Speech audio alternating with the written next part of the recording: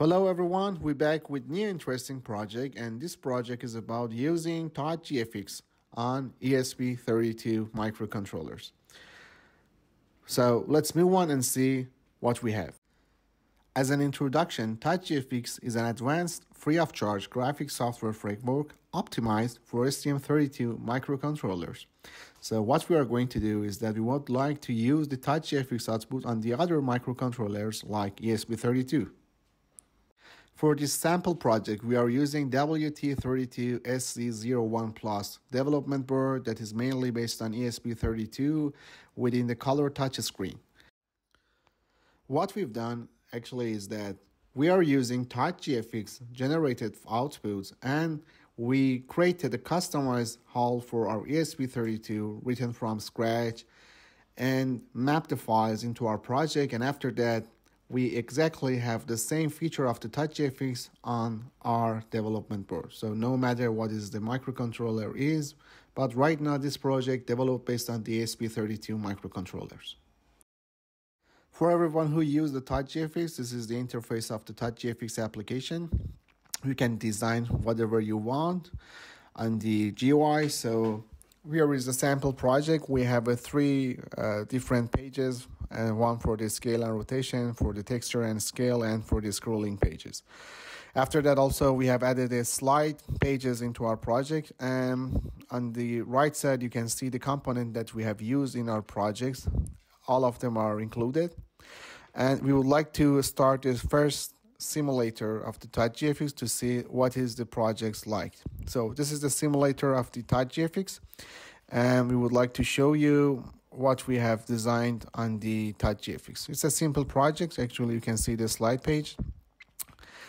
This is the scroller bar, so you can show as gauges and progresses. This is the scale and the rotate. Here is the rotating function and the zoom out, and again it's rotating function. And after that, here is a texture and a scale. You can see we can scale the texture, and we can rotate it on the different axes like X, like Y, and like Z for a depth. And everything is working on the simulator. So at the end, I want to show the scrolling page. This is the scrolling page, and there's a button on it.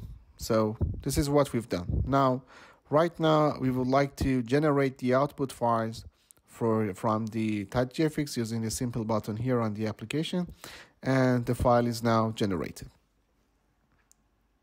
So what we want to do right now is to copy the generated outputs from the TouchGFX into our projects. So on the left side of the screen, here is our project workspace, and on the right side is the files that are generated by TouchGFX. Now we are going to copy and paste them into our project folder, and many things must be copied from the text, from the texture, from the some CPP files, some images, even fonts must be all copied to the exact folder that we want to map into our projects. I have to say that the important part of this project is that the TouchGFX mainly used for the STM32 microcontrollers, and the missing part that the TouchGFX is not generating is that you cannot have the core files for the GUI. So you have to create everything by your side for having this feature on the other microcontrollers. And we hope that the STM company will generate new things and make use of TouchGFX widely for the other microcontrollers. In this case, these tools will give us many features. And after that, right now, our copy and pasting process is finished. Now, here is our project. In our project, you can see we have the same folders that we've mentioned. And here is the Arduino. You can use also on the other platforms like IDF. This is the feature that we have developed. This file, what we've developed is for our project. And you can see we have a different threads right now, one for the GUI here to make the GUI more smoother on our development board. And finally, we want to show you the output of this project. I'm going to build this project. Now let's build the project. We are waiting for the project to be built. Actually, I have to again add the output of the TouchGFX is not usable for any other microcontroller.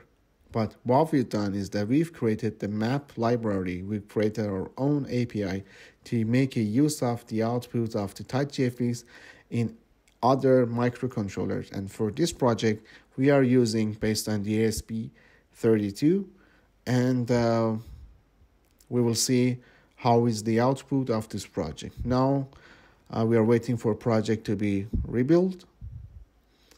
So it's going to be finished, and after that we will upload it into our development board, and you can see the result.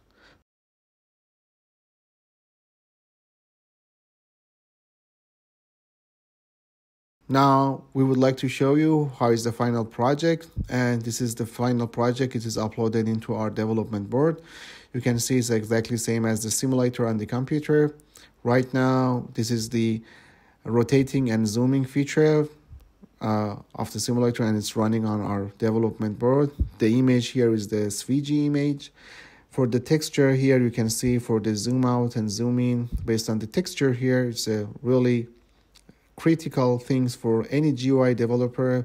You can rotate on every axis here, and it is working smoothly, as you can see.